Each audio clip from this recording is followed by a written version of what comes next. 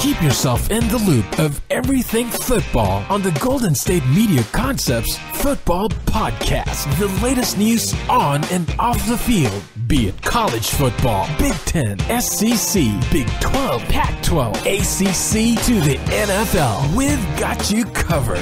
Listen to the Golden State Media Concepts Football Podcast.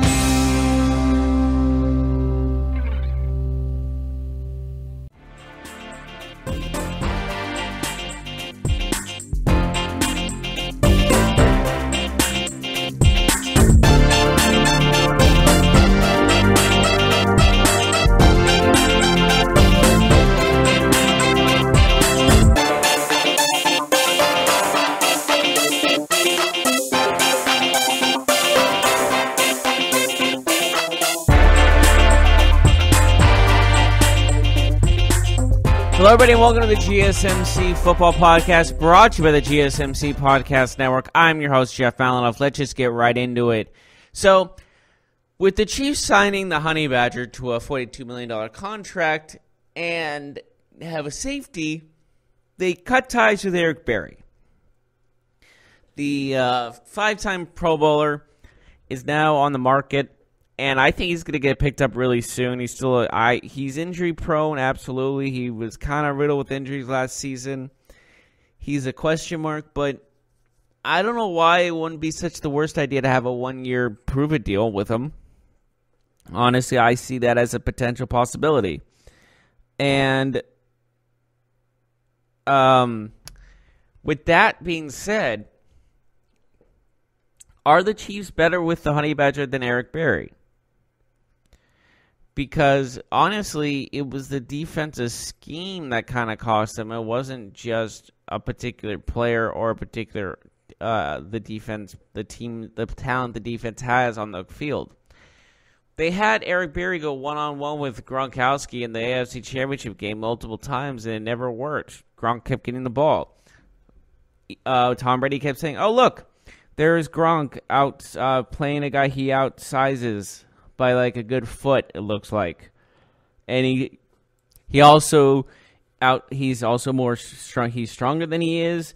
He could probably he probably can catch it outside of that, outside of all the outside of the reach of Eric Berry. It was just a bad mismatch, which led to Eric Berry unable to stop Gronkowski in the AFC Championship game, which led to the Patriots winning and led him going to the Super Bowl and winning a 6-1. So, with that being said, is it his fault about his poor play against the Patriots, or was it the poor defensive scheme he was in? I would honestly put it on the scheme rather than the player itself, but again, I could be totally wrong in that circumstance. And, it just feels like to me that there's more potential in Eric Berry. There's still more left on the tank for Eric Berry than most people realize. And I think whoever picks him up, he could still be a quality starter and he could still get the job done for the team he gets signed to. I mean, a 1-year prove-it deal, maybe a 2-year deal. But I wouldn't go past a 4-year deal, obviously. I wouldn't go... I would say maybe 3.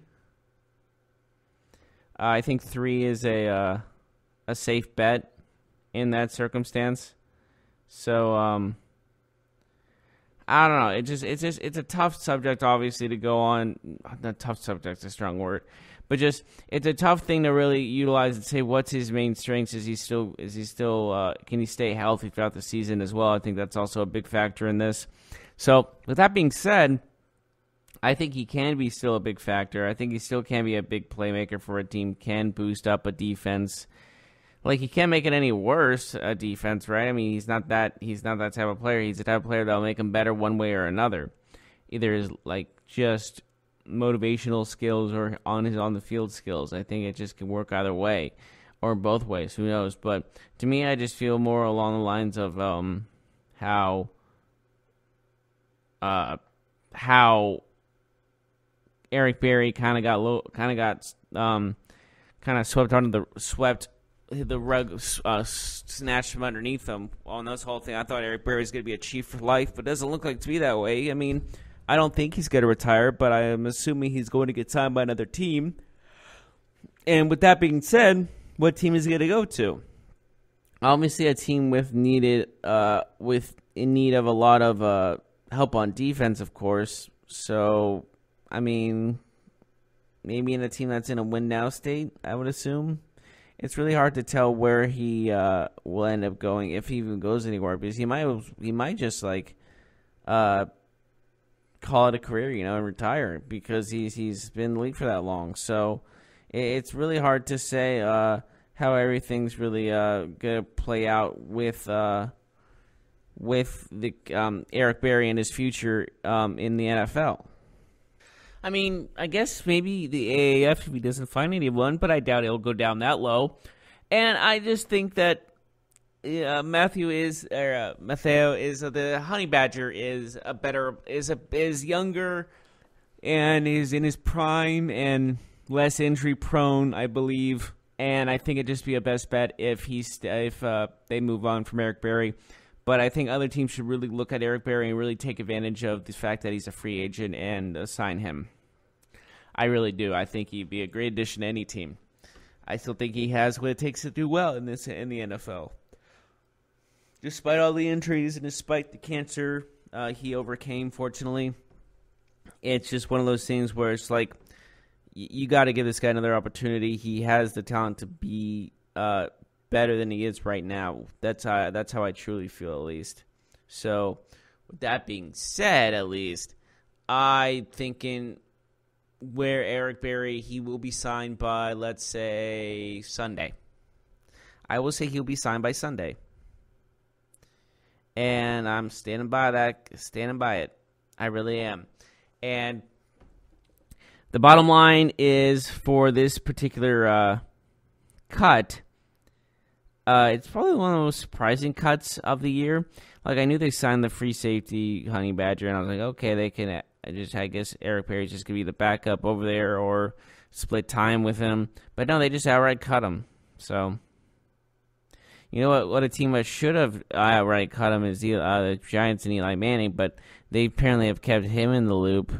Apparently they planned all this out, and he's going to still be their starting quarterback.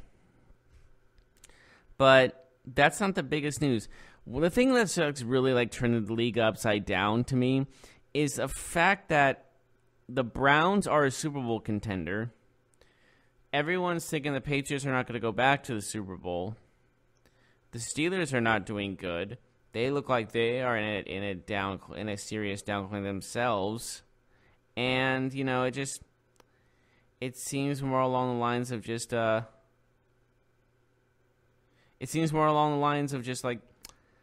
is this the beginning of a new era in the NFL? And I honestly think it is. New teams form new teams gaining serious momentum, gaining serious leverage. I guess maybe leverage is the wrong word, but just the Browns are improving so much that it's impressing everybody, and I mean everybody that watches football. Everyone's impressed that the Browns have improved so much, getting an all-pro, first-team all-pro wide receiver in Odell Beckham Jr., getting Kareem Hunt, having Nick Chubb as well, Baker Mayfield, Jarvis Landry. That offense looks pretty stacked to me, and 13-3 is still what I'm considering they're going to be this season, due to a fairly weakened AFC North, except for the Ravens, who boosted their defense by getting Earl Thomas, but yes, lost C.J. Mosley and Terrell Suggs, but they also gained Mark Ingram at the running back position, which may help Lamar Jackson, and not giving him as many snaps and running the ball as often as he was before. Because let's be honest, Lamar Jackson cannot run the ball 30 times a game. He's going to get hurt big time if that's going to happen. So having a strong bruiser back like Mark Ingram can only benefit the read option that hopefully they will use with the ability of Lamar Jackson and the ability of Mark Ingram.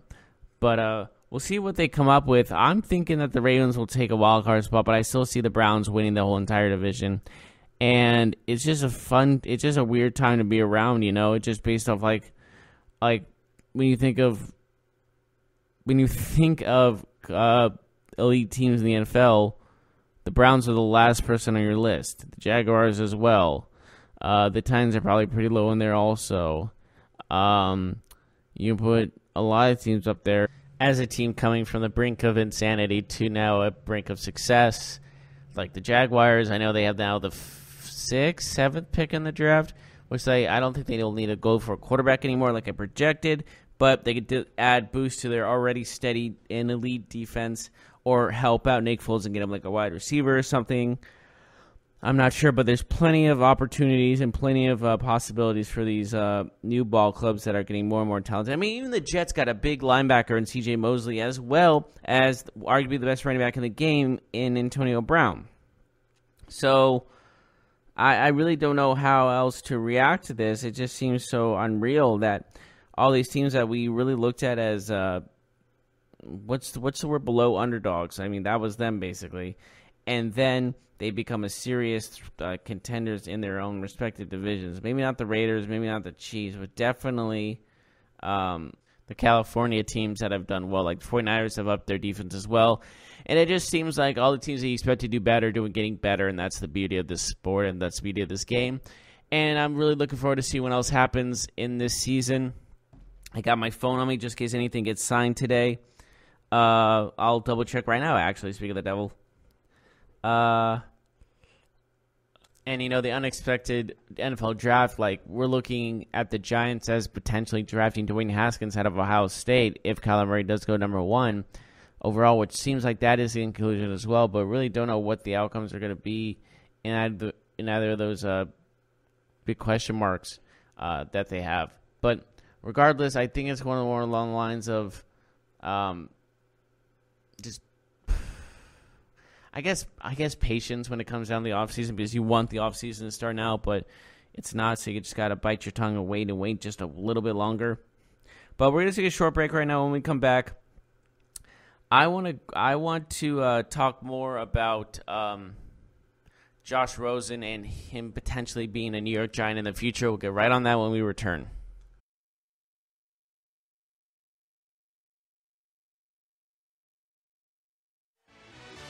Are you looking for help for your fantasy football team? Check out the GSMC Fantasy Football Podcast. Get today's best advice on who to start, who to sit, even who you should draft. From sleeper picks to red-hot lineups, they got it all covered for you. That's GSMCpodcast.com/fantasy-football-podcast. We'll cover traditional leagues, dynasty, PPR, even IDP leagues. When you need fantasy help, there's just one show to hit up. Don't forget to like them on Facebook and follow them on Twitter. Visit GSMCpodcast.com for more info.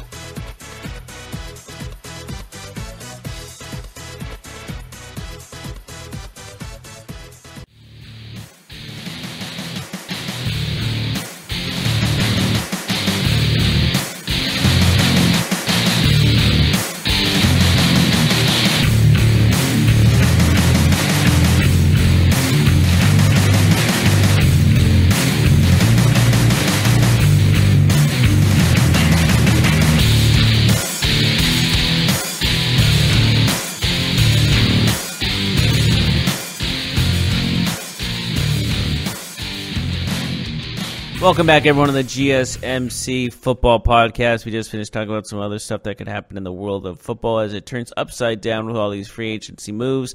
Now, let's get more into discussion about Josh Rosen, as he is tied with the New York Football Giants at the moment, as there have been thoughts of the Cardinals going for Kyler Murray with the first overall pick, but it's so hard to tell because they have Josh Rosen from last year. But if they do trade Josh Rosen, the best possible place and then probably the best offer they're going to get is the New York Giants. And the thing with that is the best place for Josh Rosen is sitting behind a quarterback. Doesn't matter what kind of quarterback, just sitting behind a quarterback and just taking a rest for a season, reading the playbook, understanding defensive schemes against your offense, and working from there. You can get better by observing. You can get better by doing homework. You can get better by so-and-so. You know what I mean? It just feels like you don't need to be on the field as a starter to really improve. You can be off the field and improve in more ways than one. So that's how I see it mainly there. But bottom line for Josh Rosen is he's going to go, if he does go to a team in New York, the Giants, and he sits behind Brady, he can improve, Eli, and he can improve. I mean, so many great quarterbacks have had short breaks, 1 season, 2 seasons, or 3, and seriously improve. Aaron Rodgers, Patrick Mahomes are the 2 I think about, and they've been both NFL MVPs. So it's one of those things you're looking at it and going, wow, maybe we should look at resting our quarterback and not playing him right away as soon as we draft him and put him into the Lions' den where he can risk injury, lose a ton of confidence, and all these other things like, wow, this wasn't as easy as I thought it was going to be type of scenario where they join and they know what they're getting themselves into. So with that being said, it seemed that Jerick McKinnon was very okay with the process that was going on. I think because he's getting over an ACL tear and Jimmy Garoppolo is getting over an ACL tear, as well as Quan Alexander now getting over an ACL tear, they all have something to prove. They all have like this chip on their shoulder, and I think they can all come in with a lot of confidence. And with that being said, if I had to pick between let's look at this. If the Giants get Rosen in the next 2 years, are they a playoff team? No, but if Josh Rosen is sitting out those 2 years, then it comes back midway through that season or the next season, why can't he be an improved quarterback? Why can't he be a better quarterback? Let's face it. The team he was on in the Arizona Cardinals, they were terrible. Their offensive line was awful. He couldn't get a throw off in time. He had 2 or 3 seconds in the pocket. As soon as he hiked the ball, someone was after him. He had to scramble insanely fast. So that's why I'm putting hesitant when I'm thinking about people saying, he didn't throw the ball very well, and all these other flaws that he had regarding his Josh Rosen in his first year as the starting quarterback for the Arizona Cardinals. But it's I feel like you can't blame him for the majority of that stuff due to the fact of how poor that team was in general, and you can't just put it on the rookie quarterback. You got to put others responsible, and that's maybe that's why the head coach got fired. I'm not sure, but he was held responsible for those actions, for those words, for that horrible record they had, for the first overall pick they have, and now you're in a big question mark of saying okay, what do we do now? Type of scenario. So with that being said, I honestly think Josh Rosen, a call from heaven is him going to the New York Giants in a trade. Him being behind Manning at the end of his career. I'm not saying Manning is this amazing quarterback. I'm saying he's an average quarterback at best and below average at worst. And he's always been in the middle of the pack type of problem. And with that being said, if you learn from his mistakes and move on into the Giants' number 1 quarterback, and you become a leader and you become more of a leader like that in a sense, then yes, then that could also definitely work when it comes down to it. Because we all know that Eli Manning has been criticized in the past, and it's never been a good criticizing. It's always been his leadership skills or something, or his play. And Josh Rosen can learn from his criticisms and do something great with that. You know what I mean? It just seems more you can learn from his mistakes rather than learning from his detriments or learning from his accomplishments, because he doesn't really have that many accomplishments. He's only been in the Pro Bowl 4 times in his career, and he's been in the league since 2004. That is a terrible, that's not very good at all. The guy that's been playing for that long, you expect 10 Pro Bowls or 8 to 10 Pro Bowls. I mean, I'm being nice about the 8 part, but man, 4, that's it? Come on, you got to be better than that. You got to be better than that. And that's just my honest opinion when it comes down to it. And if the Giants do acquire Josh Rosen, then Eli's fighting for his job. Maybe not, I don't know, but I have a gut feeling that when it comes down to it, it's thinking about it just now. I just thought about this just now. The Jets are better than the Giants right now. Like, usually it's like the Jets are the bottom of the New York franchises. But, with the addition of Le'Veon Bell and C.J. Mosley, and I think they're better than the Giants. And now the Giants are in dire straits because they're going to be the bottom of the team in New York City. And it's so weird. Actually, it's so weird to think about this just now. But is there one good team in New York? I mean, the Brooklyn Nets are decent. The New York Islanders in the NHL are pretty good. But, is there, that's the best team in that particular sport? I don't think there is.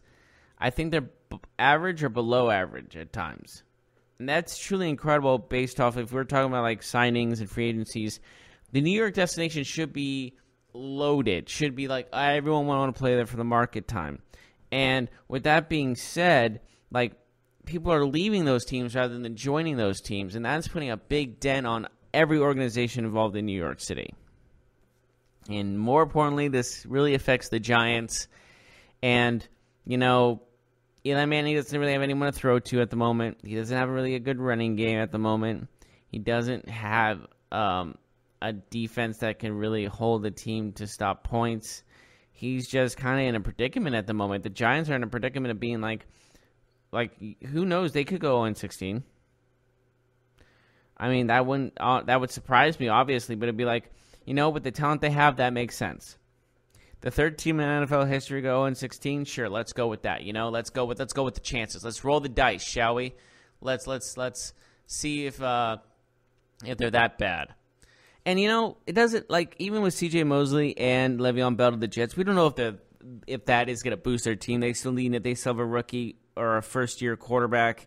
They still have kind of trouble with their offensive line. Receiving core could be better. I mean, there's still a lot of holes to fill with the New York Jets, but overall, they both help those teams out, and honestly, they're not as worse as the New York Giants are. But we are going to take a short break, and when we come back, we will talk about every other remaining free agent in the NFL and go into detail on who needs them and why they need them and other things of that nature. And we're going to be right back when we get back to you.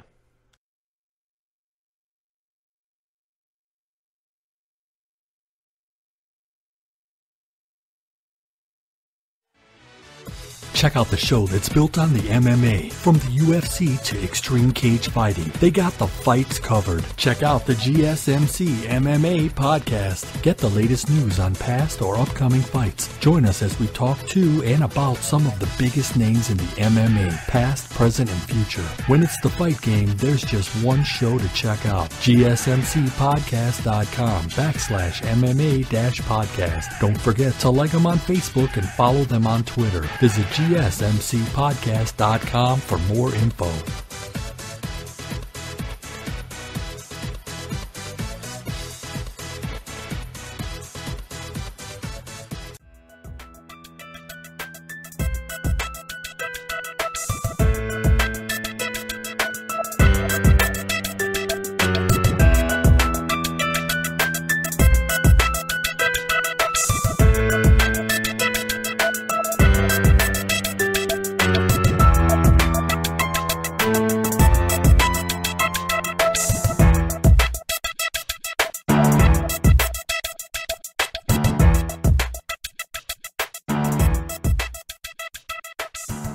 Welcome back, everyone, to the GSMC Football Podcast. Let's look at the free agents that are available, shall we? Because that's important, and we need to discuss who's available left and who is going to be going where, possibly. So we already have a bunch of guys that are taken. Sounds like a Facebook profile taken. Anyways, with the current, there's still with the signed players, of course, the guy with the highest signing, the most money is Trey Flowers to Detroit with a $90 million 5-year contract, which is pretty good, insane, all things considered. But like, we still have Ezekiel Nzai from Detroit, that defensive end there, who's a huge in the market. Ndamukong Suh, who is a free agent after his contract with the Rams expired. He could be a huge boost to someone's defensive line. We do have Clay Matthews actually still available, and Jamie Collins, and Justin Houston, 3 veteran outside linebackers that could really get the job done. I think they're all 3 out. Yeah, they all 3 are all outside linebackers. They're all could be definite veteran presence in a team's offense and a dangerous force if you're looking at a certain direction. So, with that being said, there's also like Randall Cobb's available. Josh McCown, he's uncertain if he wants to play again. Let's see if anyone else is a note. Brandon Marshall, the linebacker from Denver, is available to be picked up. And, Michael Crabtree, Derek Morgan, you know him. Golden Tate, Teddy Bridgewater is technically still available, visiting the Dolphins because he's worried about his head coach, Sean Payton, going to Dallas in 2020. So he's having second thoughts about staying there and signing an extension.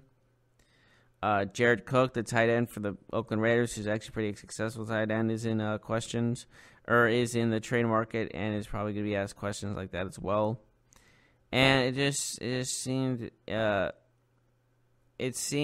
to me that there are a lot of potential free agent signings left, and we're only in a couple days. Of course, we're only one full day into the official season. So that's something to be interested to think about. But also, I just want to say that there is a huge advantage when it comes down to the Cleveland Browns. If we can go back to them having 2 LSU players who are teammates and roommates now on the same team again, brings in chemistry for Baker Mayfield, which makes that team even better with Nick Chubb in the backfield. And then when Kareem Hunt's suspension's up, because they haven't really announced his suspension yet, so we really don't know how long he's going to be gone for. Why can't this team go 13-3? Hey, I'm going to go higher, 14-2. Let's do it right now, 14-2. It's not crazy to think about because of how talented the Browns are on defense and on offense. And with that being said, thinking about the free agency and how much it's already changed the NFL draft is pretty insane, all things considered, because of the fact that we really don't know what the mock draft is anymore. It used to be Kyler Murray and Nick Bosa going 1 and 2, but who knows what the mock draft is now in the NFL post the first day of the first day of free agency and the regular season officially beginning, because people still see it's taking Kyler Murray at number 1, and the question to me is shouldn't they be pushing for a wide receiver in free agency or offensive weapons in free agency, not just Terrell Suggs? I just feel like there's so many more options for them to go after certain key players on the offensive side that could really boost their team up. If they're going to go after with another rookie quarterback and maybe their franchise quarterback in what's his face? In Kyler Murray. What's his face? Wait. Don't you hate that when you go you can't? You said their name multiple times and just can't remember it to save your life, and you go, "What's his name?" Out of frustration. I always think it's pretty funny. But regardless, let's take a look at the wide receivers that are actually available in free agency and see what the Cardinals can do if they're going to draft Kyler Murray, of how they can help him out in the long run. So let's check this out right now, right here. Thanks again to Sports Spot Track for giving me all the information I need. So for available, and in the wide receiver department, we still have Demaryius Thomas, who did tear his Achilles, so he's probably not going to be a pickup. Randall Cobb is a possible pickup for the Cardinals to take advantage of that situation. I have another, him and Larry Fitzgerald, not in their primes, but still veteran presences for Kyler Murray to throw to, which might be good. Pierre Garçon, Michael Crabtree, Golden Tate, Ryan Grant, Jermaine Kearse, Kevin White, and Mike Wallace are 2 guys I like. It just seems that there's a lot of there's a lot of wide receivers available in this free agent market. A lot. Holy moly guacamole. Okay. You just keep scrolling down, it just keeps going. It doesn't stop. It refuses to stop, I tell you. And, it's just a weird instant. But with, if I had to pick one of these free agents I see available in the wide receiver market to really boost the Cardinals' receiving core and help out their future quarterback in Kyler Murray, if that's where they're going for, you already have a veteran presence in Larry Fitzgerald, and you can get like a Jermaine Kearse or a Ryan Grant or a Kevin White or a Cody Latimer or something like that, where he doesn't need to be a barn burner, but he just needs to be a contributor, and that might be the contributors you need to really complement both Larry Fitzgerald and Kyler Murray. And also in the backfield, your running game is a big question mark as well. So let's take a look at the available running backs in the free agent market and see who they can pick up. Because I know they still have David Johnson, but I don't remember the last time he's played even a half a season. So technically Marshawn Lynch, Isaiah Crowell, Powell, so two of the Jets running backs, Jonathan Stewart, Corey Grant, LeGarrette Blount, Spencer Ware, are all available in the draft. So that's like pretty exciting, all things considered, because I had them on my fantasy teams one time, some of these guys, and they can go back and forth. Spencer Ware is also available, LeGarrette Blount's also available, Doug Martin's also available, Dennis Sproles is also available. If the Cardinals can get a decent running back and a decent wide receiver, I think they could make some noise. I really do. If they draft Kyler Murray, if they don't, then keep Josh Rosen. That might still be in the air. It's really unknown at this time what the differences are in both of them. But I think Kyler Murray just has more talent than Jared Goff. But again, it's not up to me to decide this. So yeah. So with that being said, if I had to pick up a running back to take right now to help me boost my team, I might have to go with Spencer Ware. I think Spencer Ware is one of the most underrated running backs in the league. I know he was behind Kareem Hunt, and Kareem Hunt just stole the show, all that, but he did a fairly decent job. He's a two-way player. He can catch the ball and run the ball. Why not go for a guy like that? But that's just my personal opinion. But we're going to take a short break. When we come back, we'll talk about the defensive availability in the NFL draft. We'll be right back right after this. Don't go away.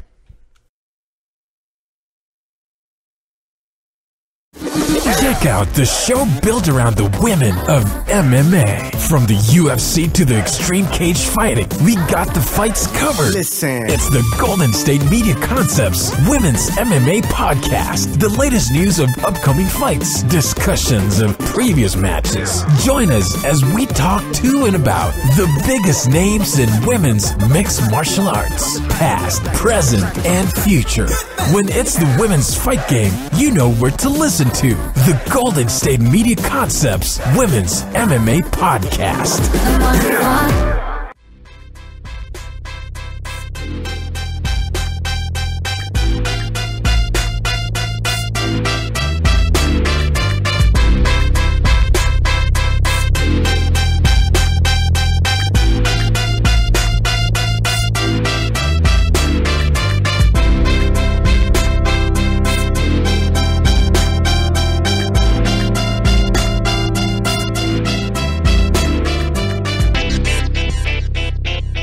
Welcome back, everyone, to the GSMC Football Podcast. We're finishing up the day here. It's the final countdown. Do-do-do-do. I can say this now because Mark's not here and he hated it. So do-do-do-do-do. Do-do-do-do. Do-do-do-do-do-do. Do-do-do-do-do-do-do-do. We're heading for V. Okay, sorry, that song's stuck in my head now. At least it's a good song. I've always liked the song. So, regardless of that, moving on to, like I said, the defensive players are still available in the free agent market that can really boost some teams' momentum and boost their, maybe not momentum, but boost their, just their team in general, I guess. Yeah, that makes more sense.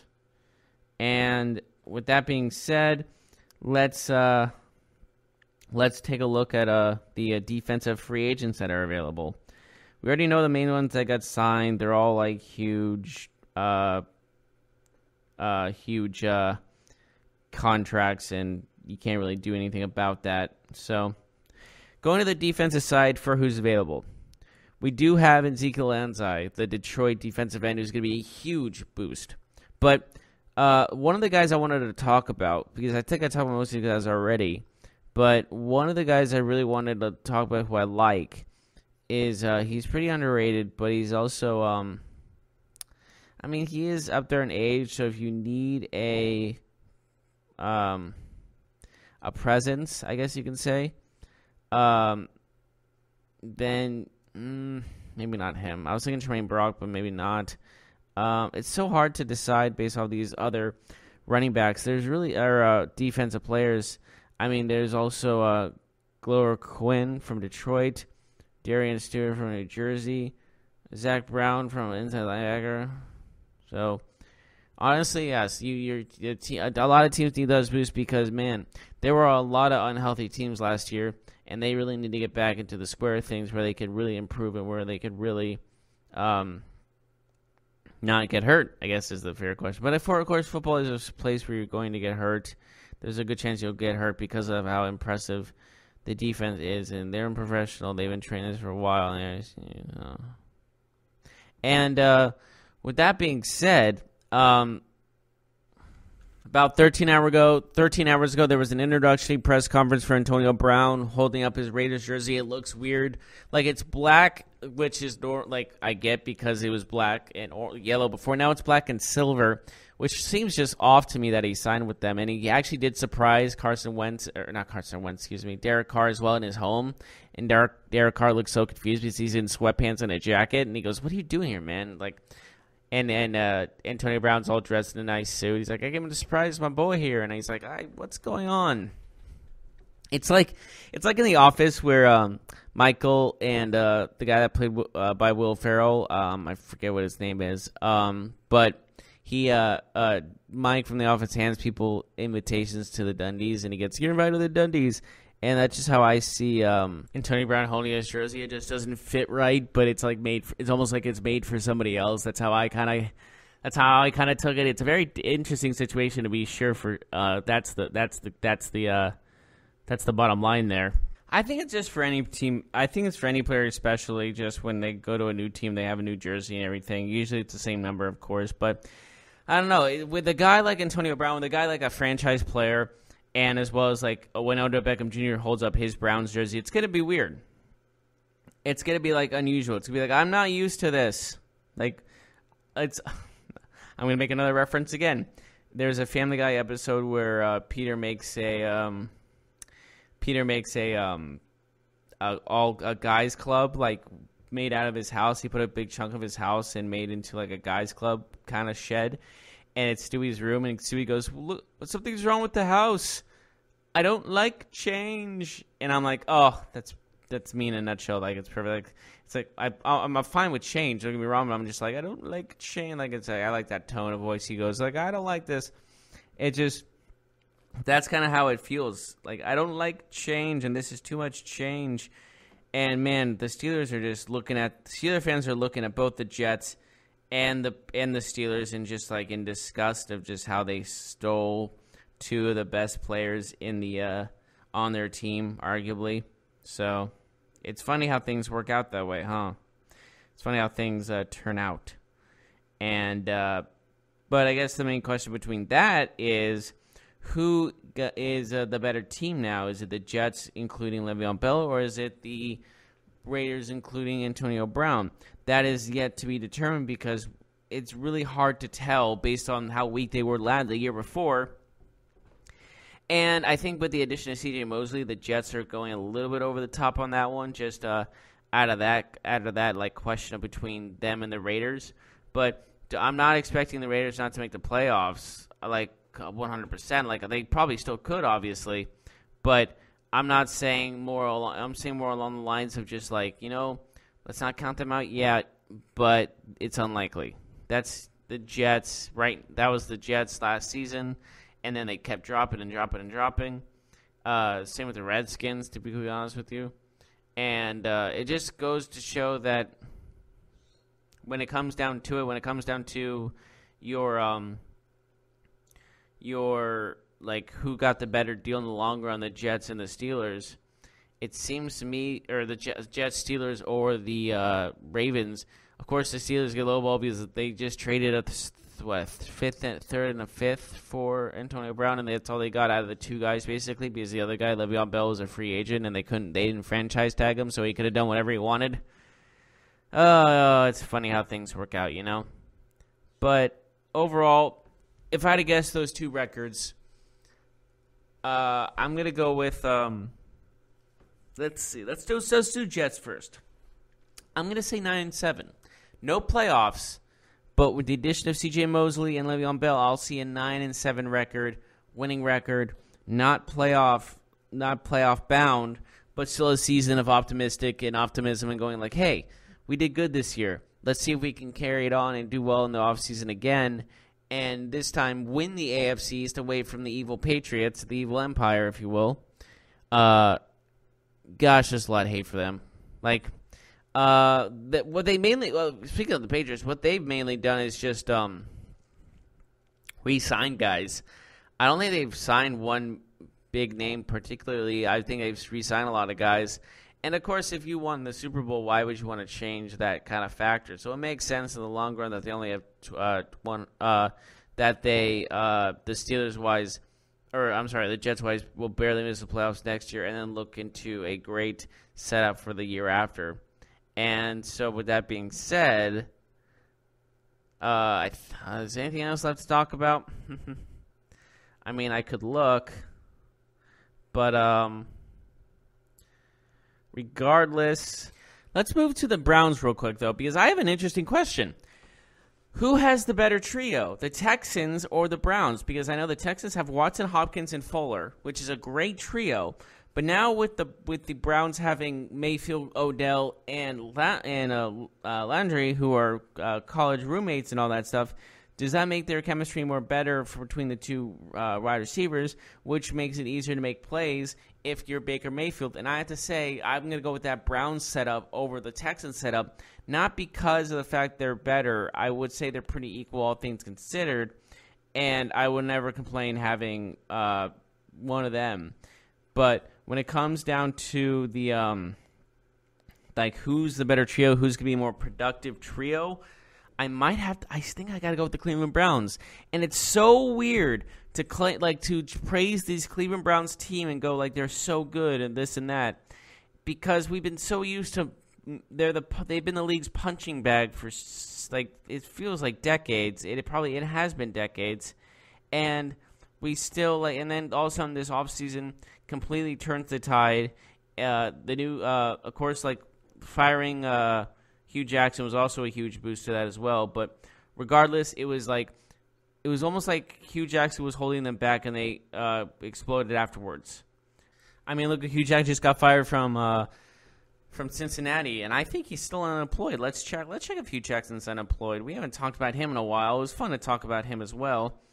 And he is unemployed at the moment, and rightfully so, because, my gosh, who would give him a job after this? I mean, his regular head coaching record is 11-44-1, so, I mean, I don't think he's going anywhere based on a coaching job. Maybe not. I'm not sure. But regardless, I think that should be our show today. Thank you so much for joining us, everybody, and please tune us in next. Let's see, today's football podcast. So yeah, tune us in tomorrow and we'll have more football podcasts and stuff. I won't be here tomorrow. I am off to Hawaii. I'm looking forward to it. I'm going to be gone for the week. Then I'll be back. But I hope you guys won't miss me too much. And I will be back, so don't you worry. And as always, I'm Jeff Malinoff, and I'll see you not next time, but not next week. The week after. There we go. I'll see you then, guys. Have a good day, y'all. Everyone, have a good weekend. Have a good next week. And just take care and have a good one. You've been listening to the Golden State Media Concepts Football Podcast, part of the Golden State Media Concepts Podcast Network. You can find this show and others like it at www.GSMC.com. GSMCpodcast.com. Download our podcast on iTunes, Stitcher, SoundCloud, and Google Play. Just type in GSMC to find all the shows from the Golden State Media Concepts Podcast Network. From movies to music, from sports to entertainment, and even weird news. You can also follow us on Twitter and on Facebook. Thank you, and we hope you have enjoyed today's program.